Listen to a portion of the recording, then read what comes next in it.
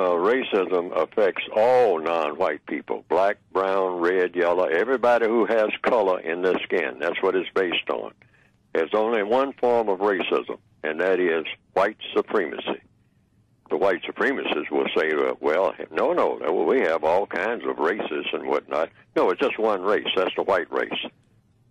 It's invented by people who believed in white supremacy. But the races cause confusion among people, and they don't make a distinction between the black male and the black female. They don't make distinctions. They pretend that they make distinctions between all of the categories of people.